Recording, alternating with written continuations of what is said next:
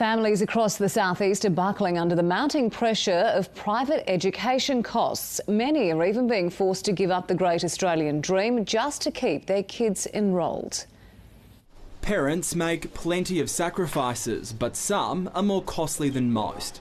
My wife and I sat down and we made the decision that we'd put all our kids through private schooling. Scott Naylon has paid a very high price for that decision, so much so he and his wife have abandoned owning their own home, choosing to invest in their children instead.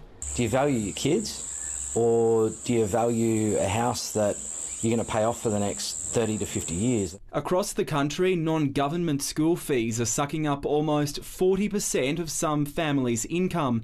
Victoria and South Australia are feeling the pinch, with Queensland and New South Wales closely behind. 1 in 6 of families pay for their private schooling using credit cards. Racking up expensive bills that really hit the hip pocket.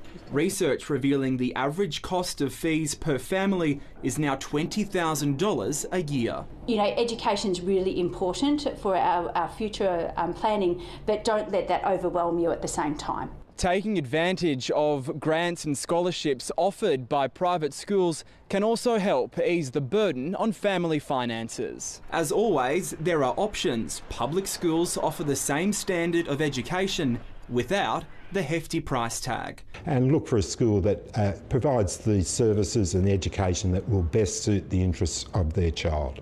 Getting into a good private school, I think it's made a lot of difference for my children. Absolutely. John Paul Gonzo for 10 News First.